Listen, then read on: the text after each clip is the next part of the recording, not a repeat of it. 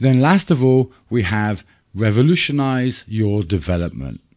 Now this theme is perfect for developers who want to showcase their work in an innovative and modern way, which as you can see has some nice browns, and I really do like this theme, but out of the three, well, I'm really not sure.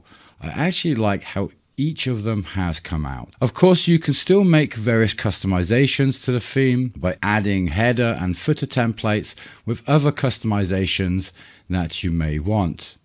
Again, the theme has custom buttons and other elements. Now here we are seeing, for instance, the items. Now these should be coming up with the same color, but this seems to be a bug within Scriptcase right now.